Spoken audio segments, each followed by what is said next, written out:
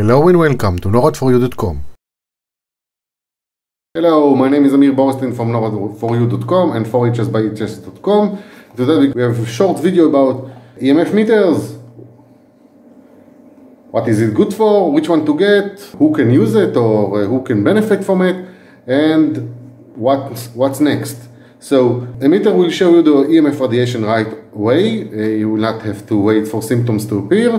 It's usually for those of us who are already sensitive to the radiation or who are aware of the possible health effect of EMF, especially RF. And the meter will show it right away and will allow you to find the sources, to find the penetration points to the house, and to reduce exposure.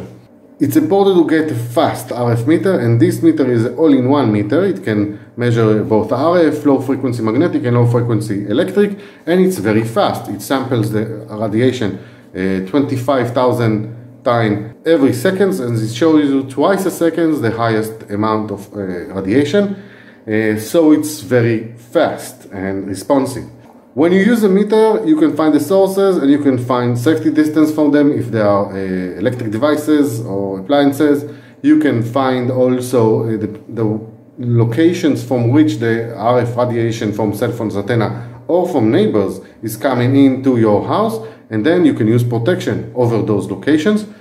So this is the basic tool for everyone which is aware or already sensitive. I hope that was helpful. Thank you very much for watching and see you next time. Minimize the use of smartphones and wireless devices before the use will minimize you.